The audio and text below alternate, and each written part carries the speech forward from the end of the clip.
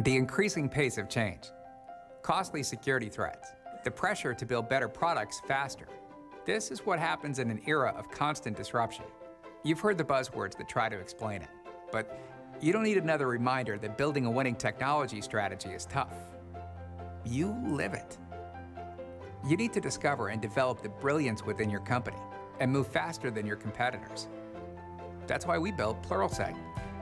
Pluralsight is the technology learning platform that helps you solve problems and develop skills at scale.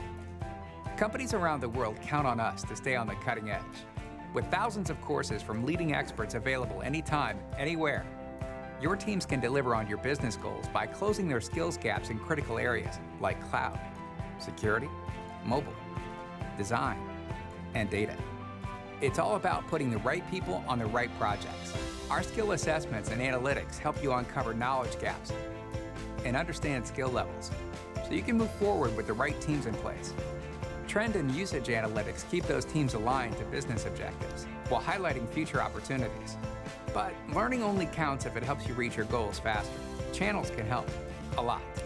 Whether you're switching tech stacks or onboarding new hires, channels allow you to focus learning for your teams. It's your way to rally people around the trends and technologies your company depends on. But what happens when your teams get stuck? I mean, really stuck. Productivity goes down. Deadlines are missed. With Pluralsight, your employees can capture breakthrough moments with notes and search course transcripts to find the fastest and most reliable answers.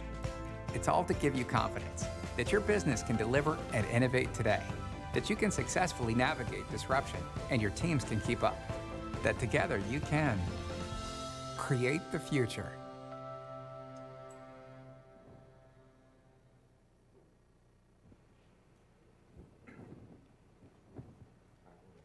Great. So at Pluralsight, we've embarked on the journey to create a thorough, robust infrastructure and implement the necessary tools and strategic efforts to enable self-service business intelligence. A data catalog that can provide value add from governance and security is one of our core focuses. At Pluralsight, we rely on data as a strategic advantage and is imperative to our hyper-growth and recent IPO success. Strategic decisions are made from data in Tableau dashboards. These are so imperative, they are literally called run the business.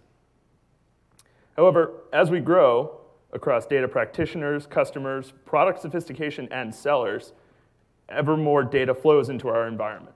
The complexity and breadth of data can be a challenge, as more data is not necessarily human-friendly or digestible. So since this is a Tableau conference, I decided to do my slide in Tableau. So I'm on the data team. There's a couple of us in the audience as well. In a nutshell, our role at Pluralsight is to connect an ever-growing population of users. We've, I think, doubled in size in the last year with an increasingly complex and larger data set in a way that's meaningful and without friction. Our tool of choice for that is Tableau. All of our KPIs that executives look at every week are currently in Tableau. As Greg mentioned, we actually have a run the business Tableau dashboard. But unfortunately, in our current state, there's a lot of friction, a lot of places that sort of hinder the process being really smooth and joyful. What this shows is just sort of, and I'm not going to go through all of this, but kind of where we are today and where we're heading and why this idea of a unified view of data is critical to getting to where we want to go. So there's a number of things that happen today that really are not optimal in the Tableau environment. You've got Tableau desktop users who are connecting to our large data lake directly through Tableau, and so there's no documentation. So they are using tribal knowledge to actually connect to it, often making the wrong joins, pulling in more data than they need, which results in bad workbook performance. They're pulling in not enough data or the wrong data, inconsistent data. So all of that just becomes, and it snowballs as more people join the company and use Tableau. As a public company, user permissioning is increasingly important. Before, it wasn't as much of an issue. And so with individual users applying permissions to all their workbooks and their data sources, again, that's inconsistent, produces an unreliable environment for the consumers of those dashboards. And then what's probably most heartbreaking for me as a Tableau user is that because of the fact that not everybody has Tableau access, at least not desktop, and they're using dashboards that are creating for them, it's not perceived as a self-service tool. It's something you have to go and order. I don't know if any of you were in one of the conferences about 5-6 years ago where Christian Chabot talked about the high priests of analytics, this idea that people would go to this group and request a dashboard, and then they'll get something delivered to them, and that could take days, weeks. That sort of happens in some respects still. I mean, where people, so that people will go off and use other tools because they don't view Tableau as a self-service environment. So what we're doing is we're trying to address all of those with really a process where we're able to curate key data sources, push them out to Tableau server, and then apply row-level security, commenting, just organizing it for particular use cases, and then letting users, well, first off, building all of our existing dashboards off of those, but then letting users connect directly to those, and thereby have a more consistent experience, get its permission properly. So as an example of kind of data people will be looking for is, there's a lot of pipeline information in Salesforce.com, but then there's a bunch of subscription and user data that's in Hadoop.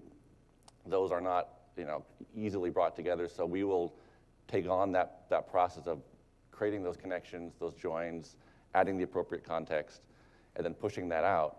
And then once we've got a sort of a catalog or a library of certified curated data sources, we can also address various performance issues by pushing a lot of the complexity upstream, say in a tool like a tool like Alteryx, and then rolling out web authoring, which is something we haven't done yet at Pluralsight really, but we want to, because as our user base grows, we're not going to give everybody a Tableau desktop license. So if we can get more people using web authoring, that hinges on there being a library of reliable, certified, curated data that they can connect to. And so that's really the journey that we're going on to support this ever-growing user base, that we want to have them use Tableau because we see the power of the tool, but right now it's a bit handicapped by some of the problems we have from our just crazy growth over the last year, even with both people and data. Cool. So I'm Fernando, and I'm on the engineering team, our data engineering team at Pluralsight. I wanted to provide a little bit of insight into the kind of engineering and infrastructure that's going on underneath Tableau that we're working on to address, I think, some of the both advantages of having a lot of data, but also the challenges of managing that data from the perspective of visualization and analytics. So one of the things we realized early on in our data journey at Pluralsight is that collecting the data that we are generating is a strategic imperative. We have to understand what's happening in the product, what's happening across our operating units like sales and marketing, and we knew that if we weren't gathering all of that data in a single place, we would just be throwing it on the floor and losing out on the strategic insights that are essential for us to make critical business decisions and product innovation. So the first step in our journey was constructing a data lake. We use S3 because we like it as an object store. And so starting at the level of our product, we use a microservices architecture, which means that every piece of the product is like an independent atomic unit that has its own database and its own schema and its own way of organizing data. So our data lake is cramming 50 different databases into a single store, as well as capturing messaging from our Kafka cluster and from our Rabbit messaging queue. And that's just within the product. So you already have hundreds of different types of data that exist as a corner of the data lake. In addition to that, we're gathering things like Adobe Analytics for web analytics, Segment, and then all the other kind of logos that you see on the screen. And then what that results in is, or the first step of that was just all the engineering effort to collect and store everything when you have thousands of messages a minute and really terabytes of data coming off of our product and each of the interactions of our users. And because the first step of that was just how do I store everything, we ended up with this data lake that had various file formats, various file sizes, and it's really not a friendly thing for Tableau. It's good at many things, but joining gzip to JSON and having it run quickly is not like in the core competencies of a Tableau dashboard. So when you look across all the different ways that we stored data, we realized that we were starting to gather everything and we had our arms around the data that was available. But what we hadn't done was presented it in both a way that's consumable by a Tableau dashboard, but also in a way that users understand kind of the quality and provenance and lineage of that data.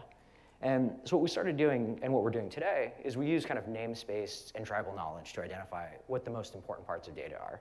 So that means either if the database has _prod in it, it's probably trustworthy. Or if Mike tells you, hey, query this one because I think it's a good table, that's the way that you know that it's quality data.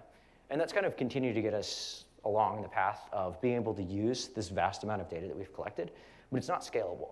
And one of the things that we realized along our data journey is that kind of this concept of I need to gather everything and have a way of processing it using big data tools like Spark and Hadoop. It's kind of antithetical to the journey of an analyst or someone that's providing business intelligence, because they have to understand the data and have a mental model of how do I create a visualization that helps the business understand what's happening in the tech stack or in the activities of like sales and marketing.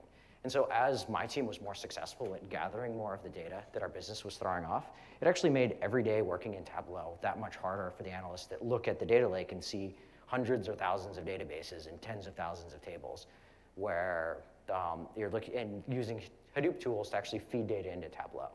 And so we'd begun kind of partitioning off part of that data lake and saying this is the trustworthy region, but realized that we were using like MapReduce to push data into Tableau. And that didn't have the efficiencies that I think a business intelligence person should expect from a data environment. Because really, we'd built the tools in the data lake to aggregate and to process like terabytes of data, as opposed to how do I shove rows into a Tableau dashboard to provide analytics that like our executive team can consume. Because frankly, they don't care like how big my Hadoop cluster is if their Tableau dashboard is small. And so we realized that there was a division in the needs of those parts of the business. And so the next step in our data journey, and if you can kick me over. Great. Oh, We there? We were there. Oh yeah, cool, thanks. So the next step on our data journey is really separating those environments of how do I think about the data lake and then the other environment that's more consumed by the entirety of the business. And there's two main initiatives that we're pursuing to make that happen. The first one is constructing a data warehouse. And that data warehouse is like a compute environment and infrastructure that's specifically dedicated to business users and to loading things like Tableau. So it has a nice data model. It has tables and joins that are optimized for querying. And it's lifted out of the data lake that we've created for aggregating all of those different pieces. The other initiative that we're pushing forward on is we're building a data catalog of how do we index and create like not only metadata, but things like descriptions and provenance and lineage about all of that data that's in the warehouse and in the lake. As I mentioned that, and Greg can attest to this, right now our data catalog is the main data Slack channel, as in like, hey, where did this come from? Or is this data trustworthy? And it's just a group consensus on what key tables we can use within our data lake. And so what we realized is that if we can have a programmatic way of storing that documentation and have it be searchable over the top of our data warehouse, we'd offer like a scalable solution for anyone that's consuming elements of our data. And so we think that putting together this catalog and creating a warehouse that's that curated and stable environment that's specifically dedicated to analytics and business intelligence and discrete from the warehouse is the next step that's going to allow us to have like a really efficient and like pleasurable data environment for analytics. Because I think the real overall goal of this is how do we go from 80% of our time understanding our data and finding the right trustworthy data as to 80% of our time, like how do I create the analytics that really matter? And I think the main takeaway from that is there's specific environments and tools that should be dedicated to things like data curation and documentation. And there's not like a one-size-fits-all toolkit that will work for companies like ours that are experiencing the kind of volume, velocity, and variety of big data. We're having all kinds of formats, lots of data landing at the same time. And that's not, like I said before, an intuitive and easy to experience data environment for someone that's creating analytics. Great. So are there any questions from you guys? Seems like you're trying to strike a balance between schema on read and schema on write, between the warehouse and the data lake. Yeah. Yeah, and I think the way we're looking at it is that the data lake is schema on read. So it's really just how do I land things as quickly as possible and make sure that we're not losing anything pulling in from the variety of systems. And then the data warehouse is a schema on write environment where we have a data model and we're pulling things out of the data lake and lifting it into a schema on write environment so that it can take advantage of like, I don't know, so that way we have like efficient sharding in the data warehouse and we're able to do things like divide fact tables across nodes and whatnot for more efficient querying. And so I think the short answer is both. And it really depends on what our goals are. Because I think that was where one of the big learnings that we had as we were constructing this data environment is that there's no one tool or one size fits all for everything. It's the different paradigms of like, to your point, schema on read and schema on write are useful and applicable in different scenarios. And so the first step is like, what are you trying to accomplish? And if you're just landing data and you're trying to store everything, you definitely want a schema-on-write environment, because the worst case scenario is I'm feeding in lots of like JSON data from the product, as an example, and the schema changes. If I have a schema-on-write paradigm, I just start losing messages. And for me, I'd rather not understand the messages and figure them out later than just not collect them in the first place. But when you have a data warehouse environment where you have the business relying on the schema that you've declared or the trustworthiness and usefulness of the data, I would actually rather have the data not land than it land in an incorrect fashion. Because the worst thing in the world is I send up a table that everyone thinks is trusted, and it actually doesn't match the schema that I've declared or the rule or the business rules I have around the generation of that data. So that's how we look at it, is like, what's the goal? And is it worse for me to not load data, or is it worse for me to have data that's different than I expected?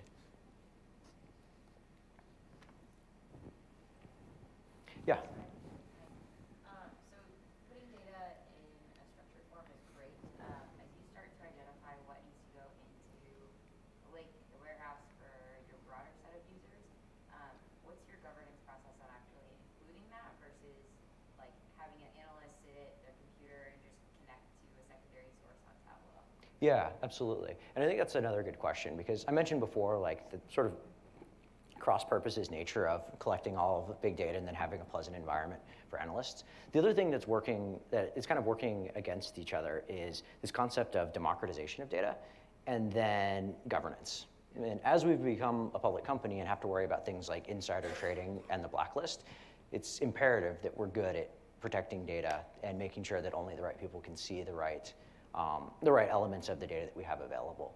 And so that's actually one of the ways that the catalog is being really helpful for us, is that we could use that as a map across everything. Because the way we think about kind of provisioning access is we use Workday. And so we have groups of employees in Workday that kind of declare what rights the user should have to data. And so, and if you think about the people team that's provisioning Workday access, they're not intuitive or familiar with the data environment.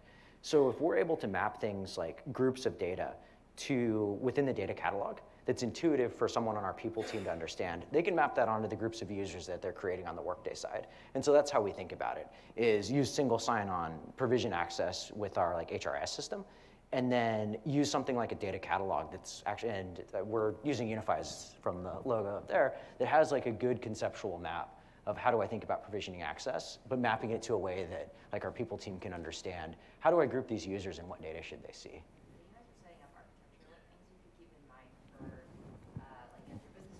As your business changes, I can give you a numerator and a denominator. You can add, multiply, divide, subtract as an analyst sees fit. What did you do to engage the business to make sure that that warehouse was set up in a flexible manner to still kind of go with the business? Yeah, so when I think about architecture, there's kind of two underlying principles that I try to drive towards so that we're satisfying the business. And the first one is storage is the only thing that's permanent. So in our data environment, we use infrastructure as code for building things, so you can kind of create and destroy as you need new resources. And really the only fixed piece of that is the data lake. And so things like a data warehouse on top of it is just like temporary compute that you spin up to offer an environment for the business. And so I understand now that the needs of the business might not be the needs of the business in the future. So I need to have infrastructure that's flexible to, maybe you want Redshift or Snowflake or whatever, that I'm able to understand that I have a fixed permanent storage layer in the data lake, and then everything else on top of it is a temporary resource that's responding to the needs of the business. That doesn't directly answer your question about how we engage with the business, and that's really like a partnership between Mike and I. We spend a lot of time talking about like, what is the goal and what are we trying to create for the business, and then us working together to infer the right architecture to answer those questions. But at the end of it, it's engineering being flexible to the fact that the needs of the business will change forever, and so will the data that we're collecting.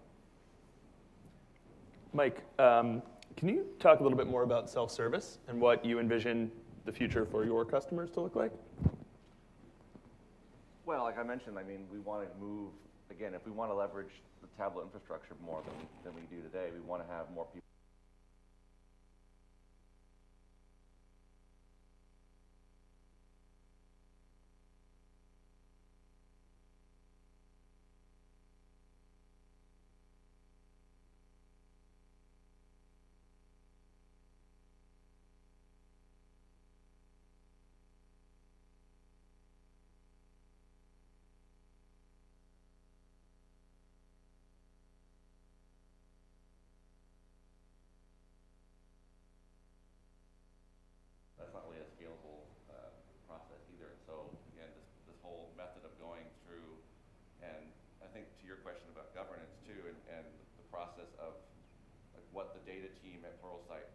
does is we try to provide that bridge between just the vast amounts of this raw data and what the different users will need for different use cases.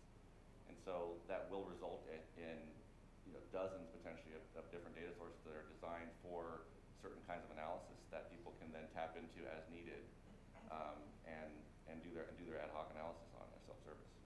But it's also going to be consistently permissioned, so we know that they're only going to see what they're supposed to see based upon that sort of workday slash, like in one case, what we're doing to sort of modify the workday piece is that if you're in the sales organization, your territory assignments in Salesforce.com dictate what you should see, not just where you sit.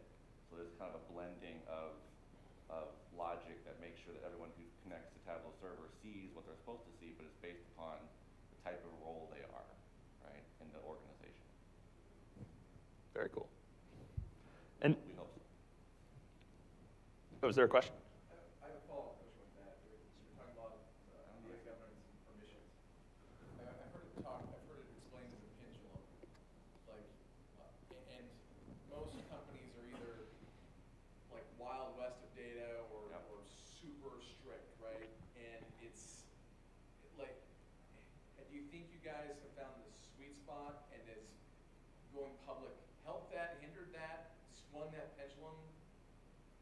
I mean, time will tell, obviously, but I think what we're finding, so my personal experience is that while the idea of democratized data, like I can just connect to anything at any time, sounds good, but if you're frustrated in that effort, you connect to something you don't trust it, you don't know what's in it, you don't know if it's complete, just the fact that you can connect to it really doesn't help, right? So if we can then sort of stand behind the data that they're connecting, and they know that there's a face behind it, that if they have a question, they know who created it, and that we're nimble enough to, like, say, if this happens all the time. I mean, we'll have a data source out there, it's great, but then something changes, they need to add something, or there's a new data set that's been produced that has to be joined up really quick. If we can turn that around really quickly, it's fine that we're the gatekeeper, if you will, right? Because then they're still getting a very trustworthy data source that they can continue to use as they need to, and we're not impeding their self-service. So all the visualizations, the ad hoc stuff, they can do to their heart's content, but we've governed it and we've certified it, right? So we stand behind it. Does that make sense? Yeah. It seems to be working so far. Yeah. Our tool selection has also been sort of strategic for that purpose. So the catalog is great for governance and discovery of PII and security, as well as the maturing environment. So did I cut you off, Fernando? Oh, I was just going to say, I think the way we think about it is like, in terms of the pendulum between full access and governance, is also like, what is the trade-off between risk and reward? And as your tool set gets better, you can actually mitigate the risk of offering more data. Because when you think about the risks of giving all your data to everyone, things are like, I make the wrong conclusions because I didn't understand the data. Or security concerns of, I shared something that's PII, or what have you. And so some of those risks you can mitigate just by providing more context about what the data is. And so what we're trying to slide towards is, how do I offer more things to more people? Because I've mitigated those risks with the tools I'm using. Some things I'll never mitigate the risk of, like that table that has all of our employees' social security numbers in it. That's probably never going to make it in a Tableau dashboard. But as long as I have the tools that are going to restrict access in a fine-grained way, that allows me to offer more to the rest of the business. And so it's really, like, as we work together, how do I push that risk curve as far down as possible so that I can extend the amount to which we're democratizing data? And there's even, a topic we're discussing still in terms of, Tableau won't always be the only tool people use. And so if we could set up a situation where if they connect to a data source in Tableau, but there's also an equivalent version of that data source in the warehouse, either that's feeding directly into that's what the Tableau source feeds from, or both come from the same upstream process, then if you want to connect directly with SQL, that's fine, but you're going to be getting the same view of that data that you would if you were hitting the Tableau, because they're coming from the same pipeline, right? Because then that just allows us to scale and minimize the maintenance and just obviously the inconsistency we want to avoid, which is happening today when there isn't that same kind of consistent pipeline. Make sense? Yeah, so for instance, do your Tableau creators, are they creating their own Tableau data say you're the, so today they are, but you might change that. Well, it's a combination. So we're providing a lot, and there's been a lot that's been created by individual users up to this point. And so, like just as an example, some of the things that we're dealing with is because of these individual connections. Sometimes, I mean, the skill level varies wildly. So I mean, you can have someone who taps into the data source, pulls back a ton of data. They only need a sliver of it. Their workbook is horrible in terms of performance. People complain. They complain to them. They complain to us. And so, if we're able to just show them that if we, push a bunch of the calculations upstream, create an extract, minimize the number of columns that they're pulling back, the rows, et cetera, then the dashboard is much, much better.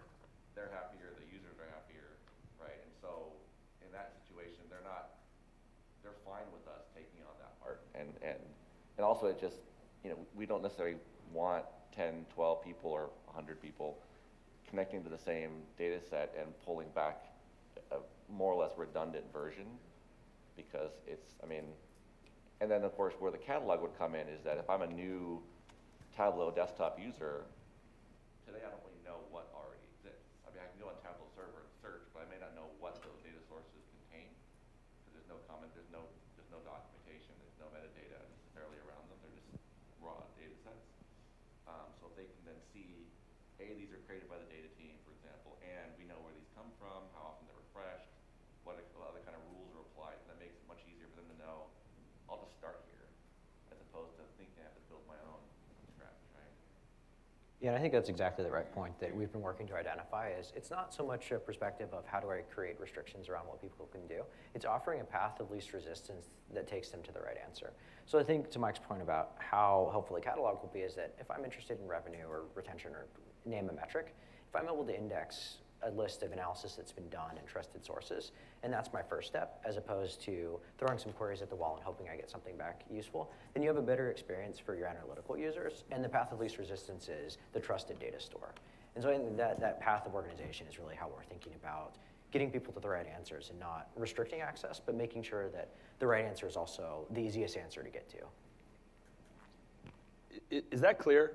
We'll call on you in 1 second, but just the idea of the foundational trusted data sources increasing productivity by reducing redundancy and rework and removing the reliance on tribal knowledge. Cool, if that's good, we can just call it. Yeah, I'm just curious, so once you've got the catalog set up and the documentation, that's great. Can you back up a step and talk about that process? I mean, from day one, the discovery process, how standard is the metadata or your additional personalized tag? What was that whole process like? You mentioned secure data. Yeah, we are absolutely still in the process of it, and it involves, I think, what is the least fun is cross-team collaboration, or the most fun for me. Freudian slip, right? Right. Where working with the end users to understand where data is brought in, molded, melded, mixinized, and then also the teams that create or ingest the data. So it's trying to start from the beginning and the end, and then working toward the middle to create consistent documentation. Okay, but in terms of, I don't know anything about particular tools, but is there an automated process where it scans your data, or are you kind of just going from those meetings and conversations, and you know this data source, and you know that data source? Yeah, so please. Yeah, there are a couple levels that we started at. And one was because we began with the data lake. And so we used to do. And that way we have a Hive metastore that understands all of the data that we've landed in the lake for the most part. And so we kind of had these two ends, to Greg's point, of the spectrum. Of one, I have a metastore with almost everything that I've collected and landed. We had this conversation about schema on read versus schema on write before. And so as we're landing major data sources, we use crawlers to do our best to identify schema and then check that into the metastore. But what's missing is the context from the business. And so that's the conversations with, as we were prioritizing different efforts of documentation, what are the core data sets of the company? And then meet with that team and understanding that most of the important information is stored in tribal knowledge, how we push that into a system.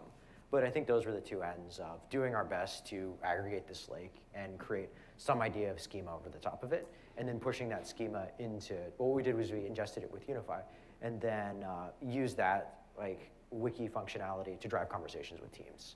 And it's a slog, for sure, because you're talking to dozens of individuals or hundreds of individuals across your company. But you kind of do it once, and then it's upkeep. Any sort of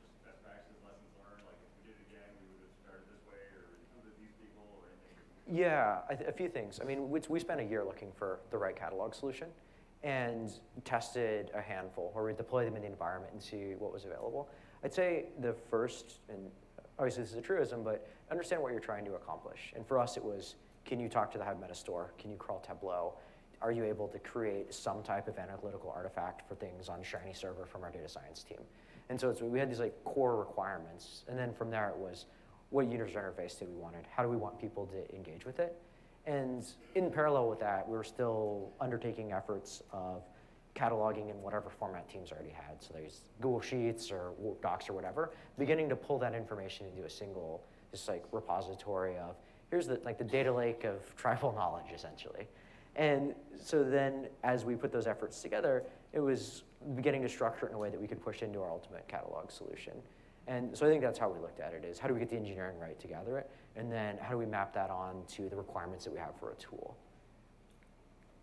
Yeah, of course. Found it fantastic. Are there any other questions? Or should we just keep chatting about data? Cool, yeah. Tools? Great. So in terms of the reliance on tribal knowledge, what do you think is the main takeaways for the catalog? You had mentioned that the most vital pieces exist in Slack now. Do you have any perspective or thoughts on what, I guess maybe to the question in the back, are the key considerations we should keep? Yeah, so I think a couple things. And one was that comment I made about making the right answer be the path of least resistance. Because right now, because that data Slack channel that we have is kind of the source of the provenance and lineage, if you're exploring a new data set, that's pretty easy. I just drop a Slack on this channel and hope that someone gets back to me with what I also hope is the right answer. And so then when we're looking for a catalog solution, it's like, how do I offer something that has that same low barrier to entry so it's easy for a user to engage with it? You don't want it to be have a slow user interface or be hard to search for data. So you need to have solid search and good indexing of everything that's available. But it's really like, how do I have the path of least resistance to the right answer? So essentially what we were competing with was, how do I have a better answer than what you can get just by slacking people you hope know what's going on? I think also it's kind of a low barrier for our definition of done. Is it who built it? What does it do? Is it maintained? Is it derived? If it is, what is it derived from? And frankly, who to talk to if it's not working? Yeah, that's another important piece of the process is what do we consider completed documentation? Because that's a forever treadmill of what's the right answer and how do I know enough about this data set? So it's partnering with the business to determine, when you're looking at a data table, what are the 3 or 4 or 5 or whatever things do you absolutely have to know enough about it to work with it? And so it's identifying that, to Greg's point, definition of done of what is sufficient documentation for us. Well, and it's also just our ongoing partnership with different business teams. I mean, as we prepare data for them and see how they use it, it's not like a case where we just build it and throw it over the wall. I mean, we're very much engaged with them on a week-to-week basis, so we can see the kinds of things that they're trying to do, the kind of questions they start asking, and then we're able to, partnering with Fernando's team, see what might be easy to add, augment, change. It could be as simple as just changing some column names to make them more intuitive. Doing another join that then suddenly opens up a whole new world of analysis within the existing data source. So it's going to be an organic, iterative process that, so long as those conversations and partnerships remain or persist, will just we hope evolve and then keep things fresh and relevant. It's a challenge. Anything else you guys want to discuss? It's been so comprehensive. Can you talk about security or any special considerations for documentation or anything else about how you map that metadata for secure or PII? Yeah, one of the big things for us has been GDPR compliance. And so we actually started an office in Dublin at the beginning of this year. And that's one of our kind of core areas for future growth. And so what that's involved, I think at the earliest stages was partnership with the security team of actually defining requirements around what existed. And then the next piece is do I have a good enough metastore and understanding of the data that I'm storing that I can actually identify the different sources of like restricted data, and then what's the process for actually cleaning? Because one of the things that I mentioned is our underpinning like beliefs about the data lake is store everything forever. It doesn't really work well if you're trying to satisfy compliance. And so I think it's identifying that right way to identify what needs to be cleaned, and then what processes you have to ensure that that you're actually complying with anonymization or what have you that's required. And what we try to do is we take the requirements from the security team, but then partner with the owners of the data. Because one of the other beliefs we have about our storage layer is the things that I'm storing should match the source data as closely as possible. So if we're able to trust that Salesforce is anonymizing when it should and the product is anonymizing when it should, we're actually taking that data and reflecting it in the lake. And so we do have kind of secondary processes that look for offenders or what have you. But it's really like, how do I partner with the people that are the data sources? Because my primary goal is store a copy of everything forever so that they're cleaning. And because we're a central point of storage for everything, we're a good platform to understand what exists in the environment. And the catalog has automated features to identify PII. So I don't want to speak out of turn, but I would recommend chatting with the UNIFI team about that. It is kind of nifty. Yeah. Has anyone else implemented a catalog, or do you guys have one or want one? Yeah, want one? Yeah, and I think one other thing we realized in terms of lessons learned is the technology matters a lot, but so does like your company's intestinal fortitude to actually push through all the work that it's going to take. Because you can have a great party, but if no one shows up, it doesn't matter. And I think that that's one of the things that, as any of you embark on the cataloging journey, understanding the amount of work it's going to take, and essentially half or more of your job is just coordinating with the teams to ensure that we are working towards documentation. Because it's one of those things that is extra to everyone's existing job. And so you're basically asking for lots of work from a team that's already, in all cases, very busy. And so the way that, one of the concepts that we have at Pluralsight is agreements, of making agreements with other teams, and then working towards satisfying those agreements. So part of the underpinning was, how do I form agreements with the owners of data so that I can rely on them in the future to work with me to provide documentation? Because it's hard and not fun and lots of work and many conversations. And so I think that's something else to be aware of at the outset of actually what you're embarking on. Because the worst thing in the world is you install software and then no one works on it, and it's just, it's kind of a barren wasteland in 6 or 8 months, and everyone wonders where this awesome data catalog solution that you've been talking about went. Right. And it's sort of a standard eating the elephant exercise where it's one bite at a time. And so there are many teams that we haven't even engaged yet. We're trying to start with get some narrow wins under our belt. I should say narrow, but really significant and important data sets, but from specific teams at a specific time so that it can compound but also be effective. Yeah, and I think the other point is that path of least resistance concept that we talk to each other about a lot. It's like, how do I make it participating in the data catalog easier than answering all those questions on Slack about your data? Because ultimately, people respond to incentives. And so how do you create the right incentives in the technology you're deploying so that the thing that you've built is better than what was happening before? Because no one responds well to, hey, you can't use that stop. This is the thing that you have to do now. It's more like, this is an easier solution, and be the path of least resistance. One part of what I'm also interested in finding out during the very beginning stages of the journey is how to capture like documentation organically, like where it's happening. Like as an example, like, well, our team uses Alteryx a lot to process data and prepare it. So we're putting a lot of, we'll comment the workflows, we'll add logic to the workflows.